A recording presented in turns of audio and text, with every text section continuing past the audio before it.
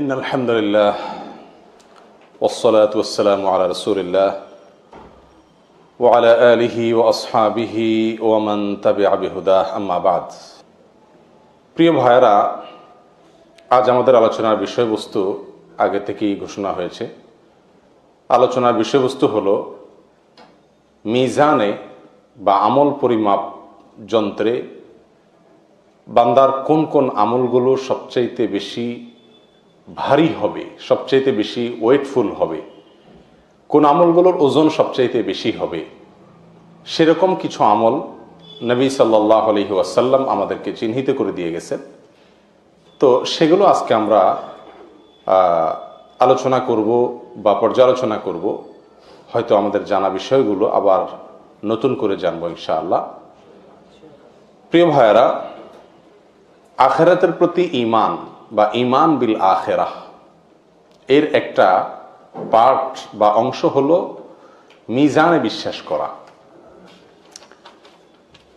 আখিরাতের যে সমস্ত পর্বগুলো থাকবে, প্রতিটি মানুষকে যে সকল পর্বগুলো মোকাবেলা করতে হবে বা অতিক্রম করে তারপরে তার চূড়ান্ত গন্তব্যে যেতে হবে, তার ভেতরে একটি পার্ট হলো মিজান।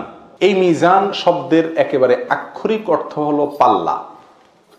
আজকের যত রকম পরিমাপ করার যন্ত্র আছে, দাড়ি পাল্লা থেকে নিয়ে এর সবগুলোই মিজান এক কথায় বলা হয়। আমল পরিমাপের সেই যন্ত্র কেমন হবে সে সম্পর্কে শুধু ছোট্ট একটি ধারণা আমাদেরকে দেওয়া হয়েছে হাদিস থেকে।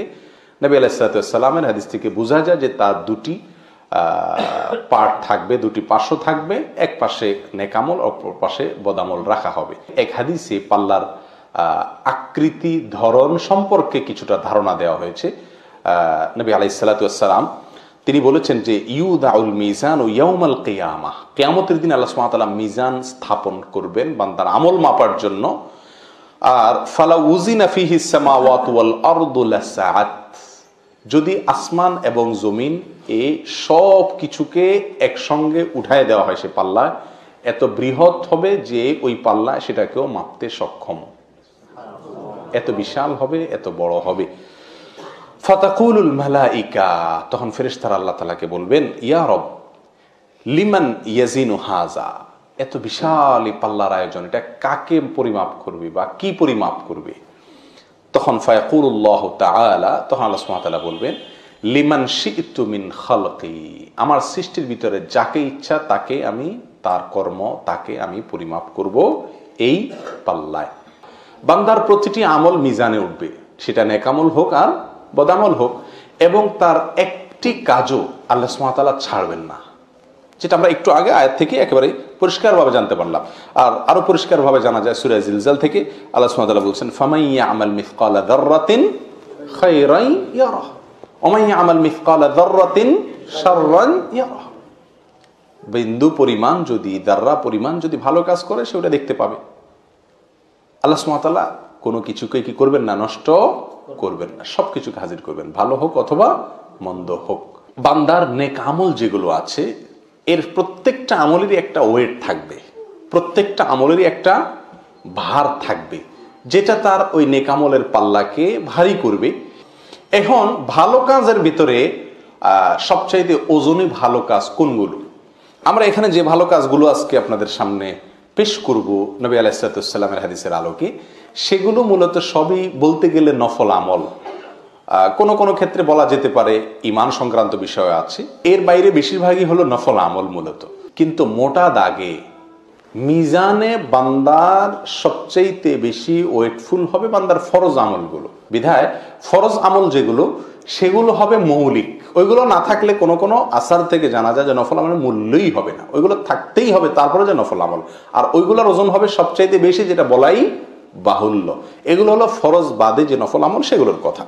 যাই হোক, তার ভিতরে সর্বপ্রথম যে আমলটি মিজানের পাল্লাকে সবচাইতে বেশি ভারী করবে সেটা হবে তাহলিল। তাহলিল, তাহলিল কি?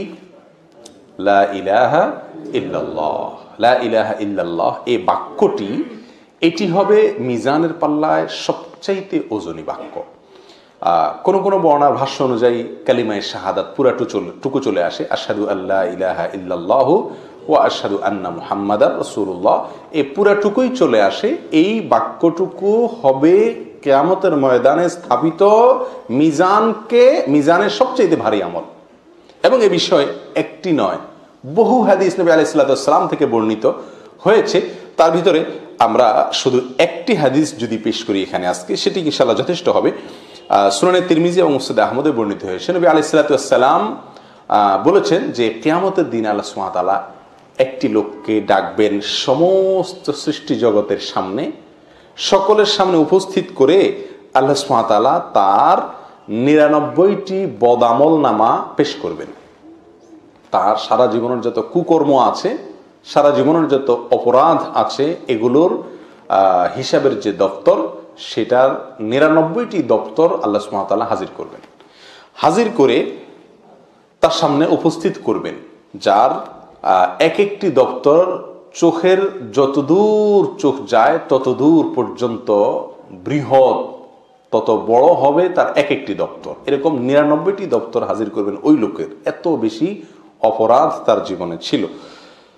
সুম্মা ইয়াকুল, এরপরে আল্লাহ সুবহানাহু ওয়া তাআলা বলবেন যে আতুনকিরু মিন হাযা শাইআ, তুমি কি এই যে দপ্তরগুলোতে যা লেখা আছে তুমি এসব করেছো বলে আমার ফেরেশতারা সংরক্ষণ করেছেন, এই ফেরেশতাদের লেখা, তাদের সংরক্ষিত এই হিসাব, এর বিষয়ে তোমার কোনো সন্দেহ আছে কিনা, বা এর কোনোটিকে তুমি কি অস্বীকার করো, তোমার বক্তব্য কি? আল্লাহর আদালতে তার জবানবন্দি নেওয়া হবে। তখন সে লোক বলবে সকলের সামনে যে ফায়াকুলু লা ইয়া রব, না আল্লাহ, আপনার ফেরেশতারা কিছু বাড়িয়ে লেখেনি, আমি কোনোটিকে অস্বীকার করছি না, এর সবই আমারই কৃতকর্ম। তখন আল্লাহ সুবহানাহু ওয়া তাআলা তাকে বলবেন আফালাকা উযরুন, তাহলে তুমি এত অপরাধ করলে, এত অন্যায় করলে, তোমার কি কোনো ওজর আছে? তোমার কি কোনো ওজর আছে? তোমার কি কোনো এর জন্য কোনো আপত্তি আছে কিনা? তোমার কোনো বক্তব্য আছে কিনা যে তুমি এতগুলো কেন করছো? কি তুমি বিপদে প্রয়োগ করছো? তোমাকে কেউ বাধ্য করছে? তোমার কিছু বলার আছে কিনা, বক্তব্য আছে কিনা? তখন সে বলবে ফায়াকুলু লা ইয়া রব, না আল্লাহ, আমার কোনো বক্তব্য নাই, কেউ আমাকে বাধ্য করেনি, আমি নিজেই করেছি, এবং আমার কোনো ওজর আপত্তি কিচ্ছু পেশ করার মতো আজকে আপনার সামনে আমার নেই।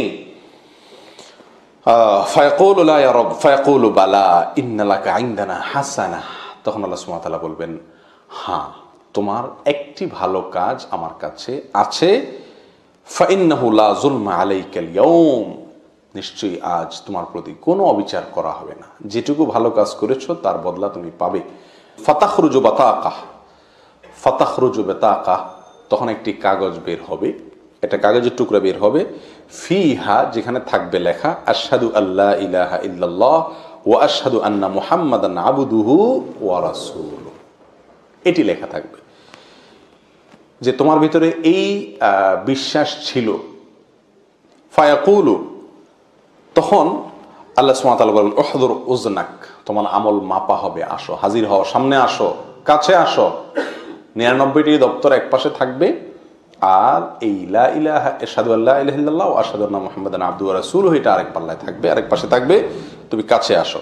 ফায়াকুলু, তখন লোকটা বলবে আল্লাহ ইয়া রব মা হাযিহিল বিতাকা মা হাযিহিস সিজিল্লাত, কি লাভ হবে এই পরিমাপ টরিমাপ করে, আর এই বিশাল আমার অপরাধের যে পাহাড়, সেটার বিপরীতে এই একটি কাগজের টুকরা আর কি আর হবে আল্লাহ, নিরাশ হয়ে যাবে লোকটি। ফাকালা ইন্নাকা লা তুজলাম, তখন আল্লাহ বলবেন যাই হয় তোমার প্রতি অবিচার অন্তত করা হবে না, অতএব তুমি প্রত্যক্ষ করো, দেখো তোমার বিচারের। তখন এক পাশে পাল্লার ওই সব অপরাধের আমল নামা রাখা হবে, আর অপর পাশে সেই কাগজ, সেই কাগজের টুকরা যেখানে কালিমাতুশ শাহাদা লেখা থাকবে সেটা রাখা হবে। তখন তার ওই কালিমাতুশ শাহাদাতের পাল্লাটা ভারী হয়ে যাবে। প্রিয় ভাই, এই হাদিস থেকে জানা যায়, পরিষ্কারভাবে বোঝা যায়, বান্দার সবচাইতে ওজনী আমল হলো লা ইলাহা ইল্লাল্লাহ এর আমল। এখন কথা হলো, তাহলে তো এই হাদিস থেকে আমরা একটা বার্তা পেয়ে যাচ্ছি যে যত অপরাধী করা হোক পাহাড় সমপরিমাণ হয়ে যাবে, কোনো সমস্যা নাই, শুধুমাত্র লা ইলাহা ইল্লাল্লাহ জিকির সকাল সন্ধ্যা চালাইতে হবে, বলতে হবে বেশি বেশি করে, ব্যাস। ওই বেটার মাত্র একটা কাগজের টুকরাই ছিল, আমরা কাগজ ভরে ফেলবো বলতে বলতে, কি বলেন? তাহলে তো বোধহয় রক্ষা হয়ে যাবে নাকি? না ভাই, হিসাব এত সহজ নয়। এখানে সেই লোকটির বিস্তারিত কোনো বিবরণ নবী আলাইহিস সালাম পেশ করেননি, হাদিসে শুধু এইটুকু বলা আছে। এখানে কি লোকটার ওই আশহাদু আল্লা ইলাহা ইল্লাল্লাহ ওয়া আশহাদু আন্না মুহাম্মাদুর রাসূলুল্লাহ, মুহাম্মাদুর আবদুহু ওয়া রাসূলুহু, এটা সে মুখে বলছে আর তাতে মুক্তি পেয়ে গেছে, ব্যাপারটি সেরকম?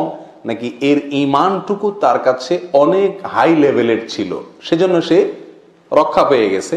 নাকি আল্লাহ সুবহানাহু ওয়া তাআলা রহম করে তার এটার ওজন আরো বাড়িয়ে দিয়ে তাকে রক্ষা করেছেন? এর বিস্তারিত কোনো বিবরণ আমাদেরকে হাদিসে নবী আলাইহিস সালাম দেন নাই। বিধায় শুধুমাত্র লা ইলাহা ইল্লাল্লাহ বলবো আর যত কুকর্ম আছে সব করব, এর কোনো সুযোগ নাই। তওবার ব্যাপারটাও এরকম। আমরা যখন অনেকে তওবার ফজিলত শুনি, তওবা সংক্রান্ত হাদিসগুলো শুনি, তখন আমরা অনেকে মনে করি যে তাহলে তো মোটামুটি ডাইন বাম যে সমস্ত আকাম কুকাম করার আছে সেগুলো তো চালানো যেতে পারে, কারণ আল্লাহ তো ক্ষমাশীল। এবং অনেকে বলেও আমাদের সমাজে, আল্লাহ মাফ করুন, অপরাধ করে আবার নির্লজ্জের মতো দুঃসাহসিকতা দেখায় বলে যে আল্লাহ ক্ষমাশীল। এরা আল্লাহর ক্ষমাশীলতার গুণের কথা শুনছে, কিন্তু আল্লাহর কাহার এই গুণের কথা শুনেনি। আল্লাহ সুবহানাহু ওয়া তাআলা যে কাহার, আল্লাহ যে জব্বার, আল্লাহ কাহার এর রূপ কেমন হবে, আল্লাহর জব্বারের চিত্র কেমন হবে, এই সম্পর্কে এই আল্লাহর বান্দার ধারণা নাই। সেজন্য তিনি তওবার উপরে ভর করে জেনে শুনে সজ্ঞানে কি করছেন? অপরাধ করছেন। প্রিয় ভাই, বিষয়টি হলো ওই ব্যক্তির মতো যে ব্যক্তির কাছে চাকু আছে, আবার হাত কাটা গেলে, পাও কাটা গেলে সেটা সঙ্গে সঙ্গে ভালো হওয়ার মতো বা রক্ত বন্ধ হওয়ার মতো মলমও আছে। এই মলম আছে দেখে কোনো বুদ্ধিমান মানুষ চাকু দিয়ে নিজের শরীর কাটবে না। মলমটা হলো কেটে গেলে অজান্তে, অসতর্কতায় যদি কেটে যায় সেখানে মলম ব্যবহার করে। এটা হলো জ্ঞানীদের কাজ, সুস্থ মানুষের কাজ। আর অসুস্থ এবং অজ্ঞানী লোকদের কাজ, মূর্খদের কাজ, বোকা মানুষের, নির্বোধ মানুষের কাজ হলো যে তিনি কি করবেন? মলম যেহেতু আছে সেহেতু তিনি চাকু ব্যবহার করেন, যে মলম যেহেতু আছে তাহলে এটা কেটে নেই। এটা পৃথিবীর কোনো বুদ্ধিমান মানুষ করবে না। অতএব তওবা আছে সেজন্য আমি কুকাম করে নিব, লা ইলাহা ইল্লাল্লাহর পাল্লা দিয়ে আল্লাহ আমার ভারী করে দিবে, ব্যাপারটা এত সহজ নয়। প্রিয় বন্ধু, আখিরাতে নাজাতের জন্য কোন একটি আমলের প্রতি ভর করা, ভরসা করে বসে থাকা, এর চাইতে বা দু চারটি আমলের প্রতি ভরসা করে বসে থাকা, এর চাইতে নির্বুদ্ধিতা, এর চাইতে বোকামি আর কিছুই নয়। তার মানে এই লোকটা আল্লাহ সুবহানাহু ওয়া তাআলার যে আসমা এবং সিফাতের প্রতি যে ইলম অর্জন করা জরুরি ছিল তার ঈমানের জন্য, তাওহীদুল আসমা ওয়াস সিফাত এর পয়েন্টে এসে এই লোকটি এত দুর্বল যে আল্লাহ সুবহানাহু ওয়া তাআলার প্রতিটি নামের যে বিস্তারিত বিশ্লেষণ আছে সেগুলো সম্পর্কে তার ধারণা নাই, অথবা সে বিষয়ে ঈমান নাই। না থাকার কারণে দু চারটি আমলের উপরে ভর করছেন। সবচেয়ে বড় কথা হলো, আমরা যত আমলের কথা শুনি আখিরাতে নাজাতের জন্য, প্রিয় বন্ধু, সে আমল রব্বুল আলামিনের কাছে যে মাকবুল হবে সেই গ্যারান্টি আমাদেরকে কে দিল? যদি আল্লাহ একটাও কবুল না করেন তখন রক্ষাটা কি? এই জন্য একজন ব্যাকুল, একজন সর্বহারা মানুষ সর্বশান্ত হওয়ার পরে তার বাঁচার জন্য, তার মুক্তির জন্য যত সম্ভাব্য উপায় হতে পারে তার প্রতিটি উপায়কে সে ধরার চেষ্টা করে। ঠিক না বেঠিক? ঈমান বিল আখিরাহ, ঈমান বিন নার, ঈমান বিল জান্নাত, এগুলো যদি আমাদের মধ্যে পূর্ণ মাত্রায় থাকে, এটার মিটার যদি অনেক উঁচু মাপের থাকে, তাহলে আমরা এই ছেলে মানুষই করব না। অর্থাৎ দু চারটি আমল পেলাম তাহলে তো মুক্তি সহজ হয়ে গেল, ব্যাপারটিকে এত ছোট, এত হালকা মনে করব না। বরং চাতক পাখির মতো চেয়ে থাকবো কোন আমলটি আমাকে মুক্তির জন্য পথ দেখায়, কোন আমলটি আমার নাজাতকে ত্বরান্বিত করে, যেটি পাবো, যে হাদিস থেকে পাবো, যে আয়াত থেকে পাবো, যেই জায়গা থেকে পাবো, হুমড়ি খেয়ে সেটাকে আঁকড়ে ধরবো।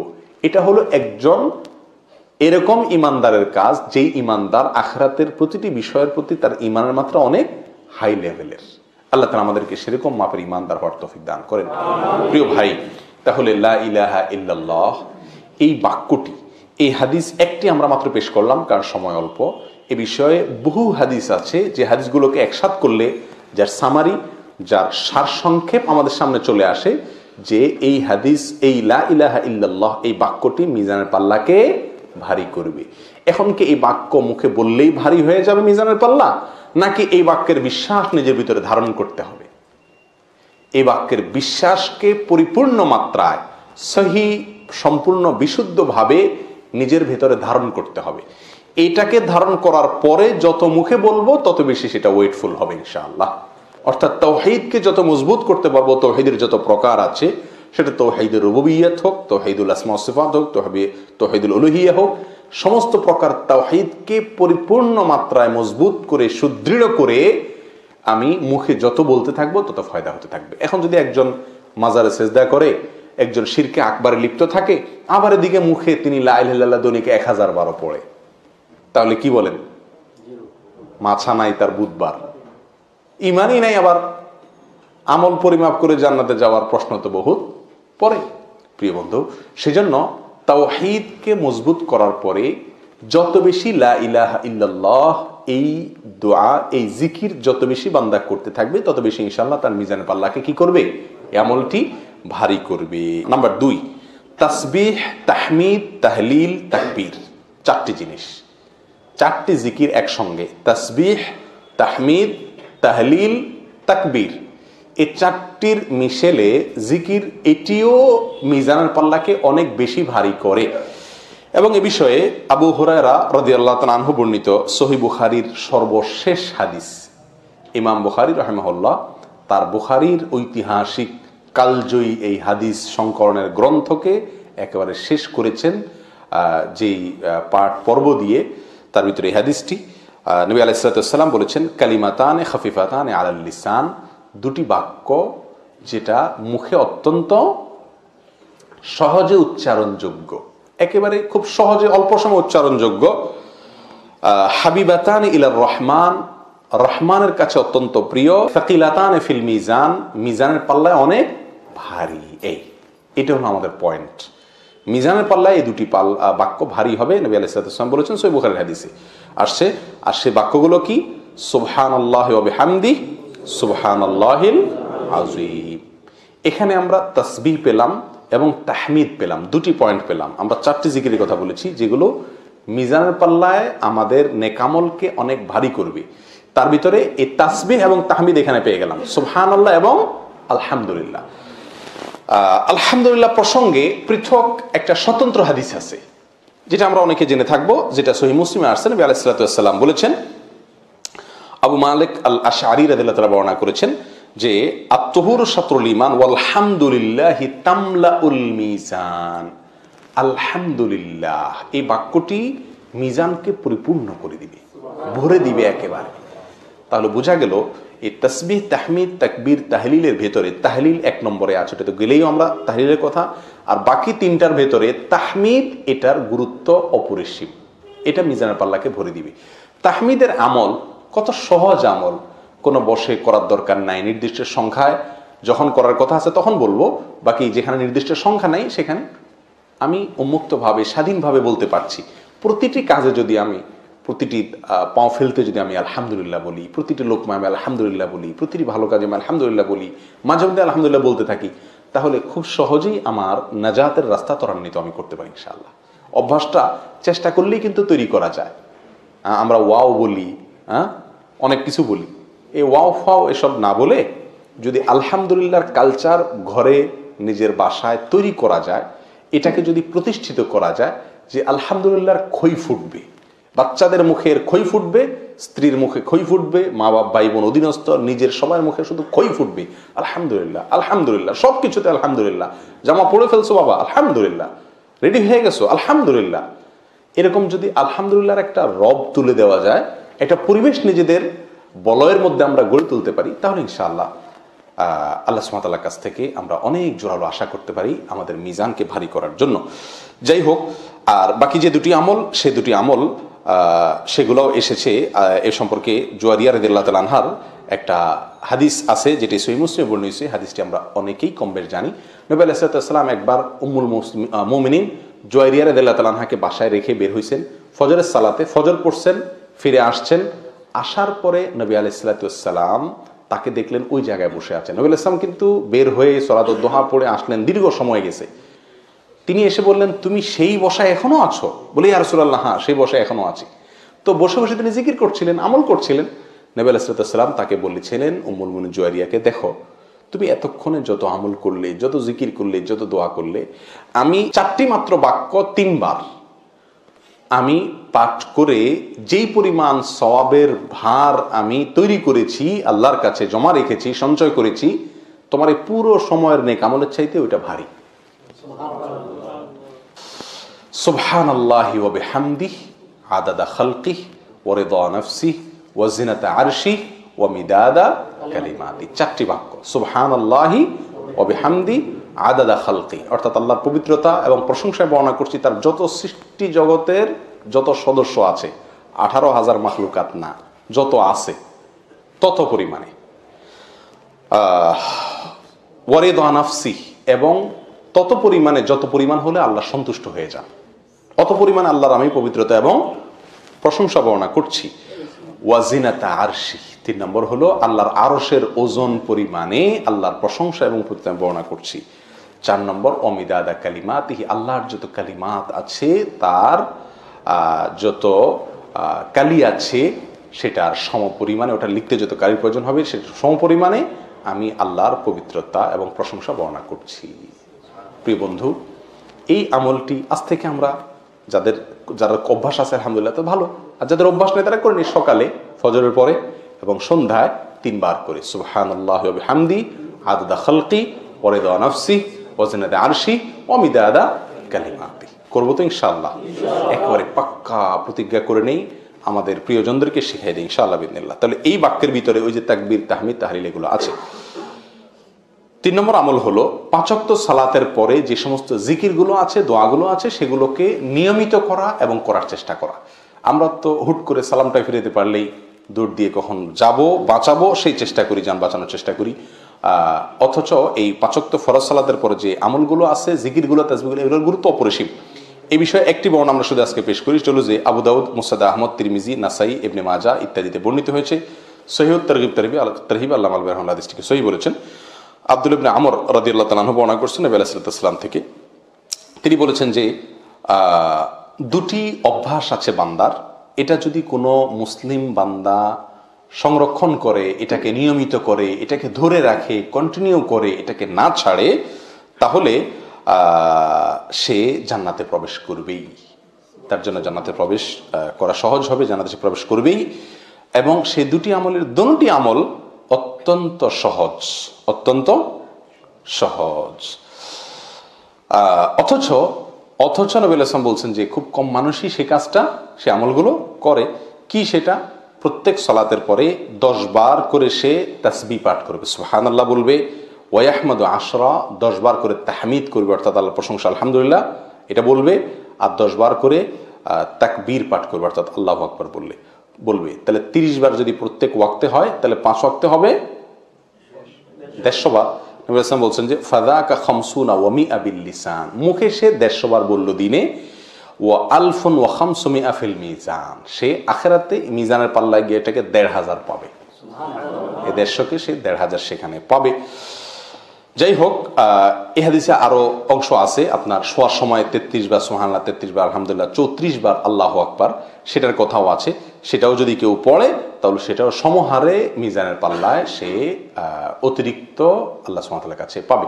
তাহলে এটি একটি আমলের কথা বলা হয়েছে। এর বাইরেও যত আমল আছে 5 ওয়াক্ত সালাতের প্রত্যেকটা ফরজ সালাতের পরে সেগুলোকে, জিকিরগুলোকে, দোয়াগুলোকে বেশি বেশি করলে মিজানের পাল্লা ইনশাআল্লাহ এটা ভারী হবে।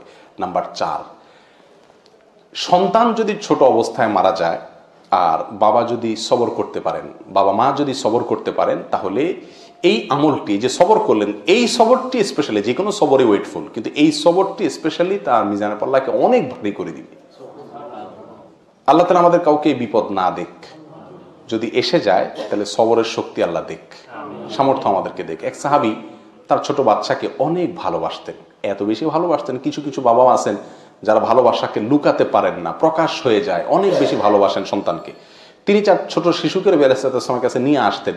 তো মসজিদে আসলে মুহূর্তের জন্য, ক্ষণিকের জন্য বাবা এবং ওই ছেলে শিশু পৃথক হতেন না, সারাক্ষণ গা ঘেঁষে ঘেঁষে থাকতেন এবং একে অন্যকে অনেক ভালোবাসতেন। তো একবার জিজ্ঞাসা করা হয়েছে তাদেরকে যে তোমরা এই অবস্থা হয় মসজিদে নববীতে আসলে তাহলে বাসা বাড়িতে কি হাল, মানে তোমাদের ভালোবাসার মাত্রা তাহলে এই যে এই মিল এটা সেখানে আরো কত বেশি হবে। একদিন হঠাৎ লোকটি আসলো, বাচ্চারা তার সাথে আর নাই। নবী করিম সাল্লাল্লাহু আলাইহি ওয়াসাল্লাম তখন জিজ্ঞেস করলেন, কি ব্যাপার তোমার ছেলে কই, মুখটাও খুব মলিন। তখন বললেন, ইয়া রাসূলুল্লাহ, সে তো মারা গেছে। তো খুব মনে কষ্ট, অনেক আঘাত, ছোট শিশু, আবার যদি খুব আদরের হয় তাহলে তার মৃত্যু, তার বিয়োগ অনেক কষ্টের কারণ। খুব মনে কষ্ট, খুব দুঃখ তার মনে। দুঃখ প্রকাশ করার পরে নবী করিম সাল্লাল্লাহু আলাইহি ওয়াসাল্লাম বলছেন, আচ্ছা তোমার ছেলেটা বেঁচে থাকলে তোমার জন্য ভালো লাগতো, তোমার ভালো লাগতো, আর যদি এই ছেলেটা মারা গেল কি মনে করো, তুমি যদি মারা যাও এবং তুমি জান্নাতের সামনে যাওয়ার পরে যেই দুয়ার দিয়ে যাও সেই দুয়ার দিয়েই তোমার ছেলে তোমার জন্য দরজা খুলে দেয়, কোনটা ভালো হবে? তো সঙ্গে সঙ্গে ইয়া রাসূলুল্লাহ, অবশ্যই দ্বিতীয়টা ভালো। সঙ্গে সঙ্গে তার মন ভালো গেছে, ইয়া রাসূলুল্লাহ যদি এই হয় তা আমার আর কোনো দুঃখ নেই, কারণ এই দুনিয়ার মিলন এবং এই দুনিয়ার বিয়োগ এটা তো বিয়োগও না, মিলনও না, এটা তো একেবারেই সাময়িক। আমাদের আসল আমাদের মিলন হবে জান্নাতে, যার পরে আর ছুটা হওয়ার কোনো সুযোগ থাকবে না। আর আসল বিচ্ছেদ আর বিয়োগ তো মৃত্যু না, এটা তো সাময়িক বিয়োগ, মৃত্যু দেখা তো হবেই। আসল বিয়োগ তো হবে সেদিন যেদিন দুজন দুই পথের যাত্রী হয়ে যাবে চিরকালের জন্য। সেদিন যে বিচ্ছেদ হয়ে যাবে, একজন যদি জাহান্নামমুখী আর একজন জান্নাতমুখী হয়, তাহলে সে বিচ্ছেদ হবে আসল বিচ্ছেদ। তো আমি যদি আমার শিশুকে জান্নাতে পাই এবং সে আমাকে ওয়েলকাম করার জন্য জান্নাতের দুয়ার খুলে অপেক্ষা করে, ইয়া রাসূলুল্লাহ, তাহলে এই কষ্ট সওয়া আমার জন্য একেবারেই সহজ হয়ে গেল। প্রিয় বন্ধু, তো এই আমলটি অনেক বেশি ওয়েটফুল। আল্লাহ যদি তার কোনো বান্দাকে মুসিবত দেন, আমাদের কোনো ভাইকে মুসিবত দেন, কোনো বোনকে মুসিবত দেন, আল্লাহ তাআলা তাদেরকে সবরের শক্তিও দান করুক। প্রিয় ভাই, এ বিষয়ে মুসনাদ আহমদের একটি হাদিস যেটি সহিহ সিলসিলা সহিহাত আল্লাহ উল্লেখ করেছেন, নবী আলাইহিস সালাতু ওয়াস সালাম বলেছেন, বাহ বাহ খামসুন মা আথকালুহুন্না ফিল মিজান। ওয়াহ ওয়াহ, আমরা বলি না এই জাতীয় যে 5টি আমল আছে যেগুলো মিজানে সবচেয়ে ভারী হবে। তার ভিতরে ওই যে লা ইলাহা ইল্লাল্লাহ, আল্লাহু আকবার, সুবহানাল্লাহ, আলহামদুলিল্লাহ 4টি, আর ওয়াল ওয়ালাদুস সালিহ ইয়াতাওয়াফা ফায়াহতাসিবুহু ওয়ালিদুহু। কারো যদি ছোট শিশু মারা যায় বা কোনো সন্তান মারা যায়, ছোট হোক বড় হোক, সে যদি সে কষ্টকে হজম করে, ধৈর্য ধারণ করে, আল্লাহর কাছ থেকে আজর পাওয়ার আশায়, তাহলে সে এই বিনিময় পাবে। আজকাল অবশ্য মানুষ অনেক আলহামদুলিল্লাহ সচেতন হয়ে গেছে। মারা গেলে হাউতাশ করে কান্নাকাটি, যেটা নিষেধ, সেই পর্যায়ে মানুষ খুব কমই যায়। কিন্তু এখনো গ্রামাঞ্চলেও আমাদের দেশে বহু লোক আছে যে আপনজন হারাইলে মুখ দিয়ে কি আসে কি না আসে, আছাড় পিছাড়, এগুলো অনেক হয়। তো এগুলো, এই মূর্খতাগুলো আমাদের ভিতরে এখনো আছে। আল্লাহ আমাদেরকে সবরের তৌফিক দান করেন। নাম্বার 5, উত্তম আখলাক। বড় কঠিন এই, আমরা যে আমলগুলোর কথা বলা, এর ভিতরে সবচেয়ে কঠিন হলো এই আমলটি, উত্তম আখলাক, মাকারিমে আখলাক, উত্তম চরিত্র। এটা মিজানের পাল্লাকে ভারী করবে, অনেক ওয়েটফুল আমল, কিন্তু এটাকে আমরা আমল, ওয়েটফুল তো পরের কথা, আমলই মনে করি না। প্রিয় বন্ধু, আজ বহু লোক পাওয়া যায় সহিহ আকীদার কথা বলে, সহিহ হাদিসের কথা বলে, কোরআন সুন্নাহর অনুসরণের কথা বলেন। মাশাআল্লাহ, অনেক ভালো দিক আছে, ওয়েলকাম, সাধুবাদ তার ভালো দিকগুলোর জন্য।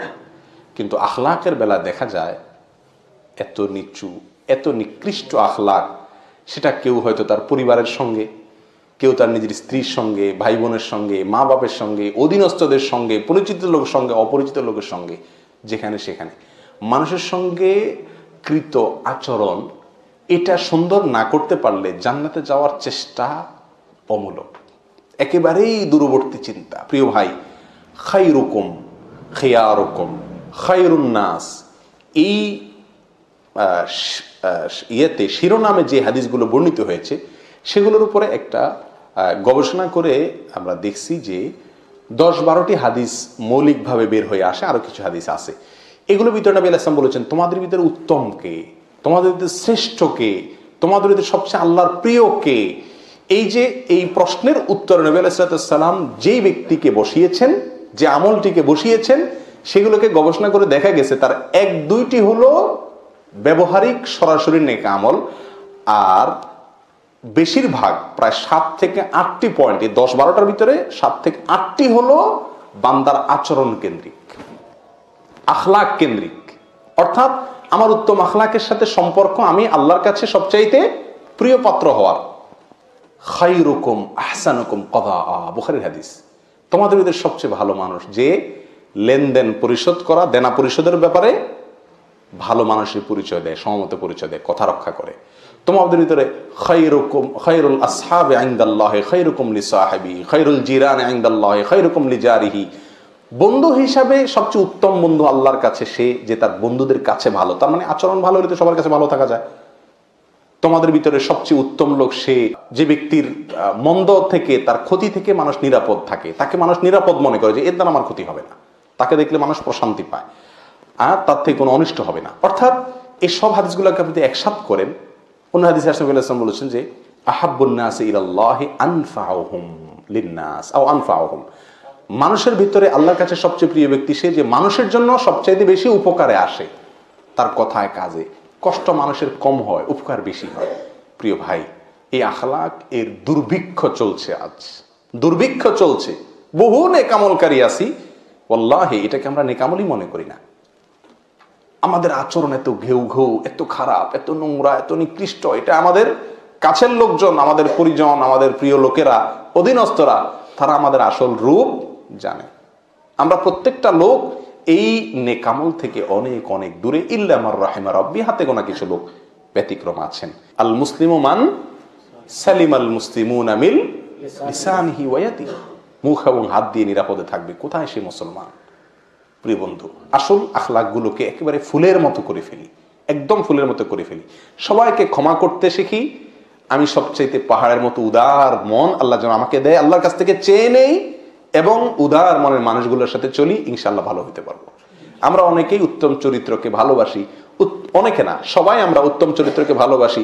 যে লোকটার ব্যবহার ভালো তাকে আমরা সবাই কি করি? ভালোবাসি। কিন্তু আমি নিজে উত্তম চরিত্র অর্জন করতে পারি না, ঠিক না বেঠিক? আবু দারদা রাদিয়াল্লাহু তাআলা থেকে বর্ণিত, নবী আলাইহিস সালাতু ওয়াস সালাম বলেছেন, মা মিন শাইইন আথকালু ফিল মিজান মিন হুসনিল খুলুক।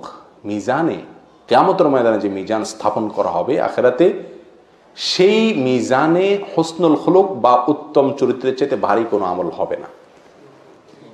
আমরা এতক্ষণ পর্যন্ত যতগুলো আমলের কথা বলছি সেগুলোর একটিতেও নবী আলাইহিস সালাম এই ভাষা ব্যবহার করেননি। খেয়াল করে দেখবেন, সেখানে বলা হয়েছে এটা ভারী হবে, ভারী হবে, ভারী হবে, লা ইলাহা ইল্লাল্লাহ বাদে বাকি ভারী হবে।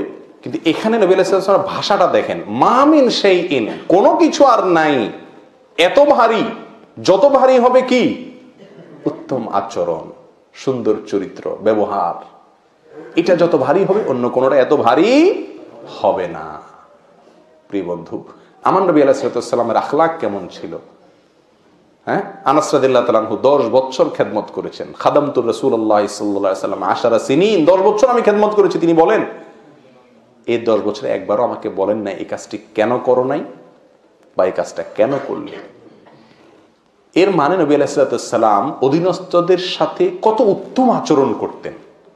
আর আমরা হইলাম কি? আল্লাহু আকবার, এত দুরাচারী যে আমাদের আশপাশে যারা থাকে, যারা অধীনস্থ কাজ করে, এরা জানে আমার চরিত্রের আসল দশা। অনেক সময় আমরা একটা যুক্তি দেই, শয়তান আমাদেরকে একটা যুক্তি দেয়, লজিক দেয়। সেটা হলো যে এত ভালো মানুষ হলে মানুষ চালানো যায় না, এরা বেশি ভালো হলে সব মাথায় উঠা বসে। কথা একেবারে অমূলক না, অনেকাংশে সত্য। তো যারা এই শয়তানের এই লজিকটা গ্রহণ করে নিজের চরিত্রটাকে নষ্ট করেন, তাদের জন্য বাদশাহ হারুনুর রশিদের একটা গল্প আছে শিক্ষণীয়। তিনি একবার তার দরবারে, তার রাজ দরবারে মজলিসে একটা চাকরকে, একটা গোলামকে ডাকতেছিলেন। কয়েকবার ডাকার পরেও গোলামটা শুনেও না শোনার ভান করলো। তো বাদশার বন্ধু পাশে বসা ছিলেন, তিনি বললেন, দোস্ত, এই তোমার বাদশাহী না, একটা গোলাম এতবার ডাকলা, কোনো বেইলি দিল না তোমার, কি বাদশাহী করো ভাই, এটা কথা হইল? হ্যাঁ। তো বাদশাহ বলতেছেন যে, দোস্ত, আমি যখন আমার আচরণটাকে খারাপ করি তখন এগুলা সব সুইচের মতো সোজা হয়ে যায়, আর আমি যখন একটু ভালো হয়ে যায় সবগুলা মাথায় উঠা বসে। তো আমি হিসাব করলাম যে ওদেরকে ভালো করতে হলে আমি খারাপ হওয়া লাগে, আর আমি ভালো হলে ওরা খারাপ হয়ে যায়। তাহলে আমার কাছে গুরুত্বপূর্ণ কোনটা? আমার নিজের চরিত্রটা ভালো থাকা নাকি তারে ভালো করা? কোনটা গুরুত্বপূর্ণ? আমার নিজেরটা। কো আনফুসাকুম, তারপরে না আহলিকুম। আমি খারাপ হয়ে তারে ভালো করলাম, তো সে তো ভালো থাকলো, কিন্তু আমি তো খারাপ হয়ে গেলাম, লাভ তো হলো না, লস হয়ে গেল। উত্তর পাইছেন? তাহলে বাদশাহ হারুন রশিদের এই গল্পের ভিতরে উত্তর আছে কি নাই? যারা দুর্ব্যবহার করি, যে না অধীনস্থদেরকে ছাড় দিলে এরা মাথায় উঠা যায়, না এদেরকে ধরতে হয়, একটু কুল ডাউন, সুন্দর আচরণ দিয়ে মানুষকে সংশোধন করা যায়। আমি বলছি না যে আপনি কাউকে রাগ করেন না, রাগ করেন, নিকৃষ্ট পর্যায়ে চলে যেন না। গালমন্দ, মুখ খারাপ, অনেক ভালো ভালো মানুষও আমরা তলে তলে এই কামগুলা করি, মানুষের সামনে না। ওইটা ওই আমার বউয়ে জানে, হ্যাঁ বোনে জানে, চাকর বাকর আশপাশের লোকজন জানে, আরে কত বড় শেখ সাজে, এর রূপ তো আমি জানি, ঠিক না বেঠিক? আর এই জন্য চেয়ারম্যান এই চারিত্রিক সনদপত্র কমিশনার চেয়ারম্যান সাহেব দিবে না, মেম্বার সাহেব দিবে না, কে দিবে? বউয়ে দিবে। তোমাদের ভিতরে সবচেয়ে উত্তম হলো সে খায়রুকুম লিআহলিহি, যে তার পরিবারের লোকের কাছে ভালো, সে আসল ভালো। আজকে যা বউরে জিজ্ঞেস করবেন, পরিবার লোকদের জিজ্ঞেস করবেন যে আসলে ইমানে আমানে বলো আমি কি ভালো কিনা। যদি বলে হ্যাঁ, একেবারে দিল থেকে বলতে তুমি চাইছে তুমি একটা ভালো মানুষ, তাহলে আপনি আসলেই ভালো। আর যদি বলে যে তোমার ভালো রূপ তো আমি জানি, তাহলে বুঝলেন আপনি আর ভালো হতে পারলেন না। তাহলে এই হাদিসগুলোকে আমরা সামনে রাখলে দেখি, প্রিয় বন্ধু, ভালো হওয়াটা অধিক তাসবিহ, অধিক তাহলিল, বিশেষ নফল নামাজ, বিশেষ দান সদকা, এগুলোর সাথে যতটা সম্পর্কযুক্ত, তার চাইতে কোনো কোনো দিক থেকে, সব দিক থেকে কোনো কোনো দিক থেকে অনেক বেশি সম্পর্কযুক্ত হলো আমার কিসের সাথে? আচার আচরণের সাথে। এটা আমার মিজানের পাল্লা আমার নেকামলকে অনেক ওজনে করে দিবে। তাহলে আমি কেন আমার মিজানের পাল্লা, আমার আমলকে আমি হালকা করব?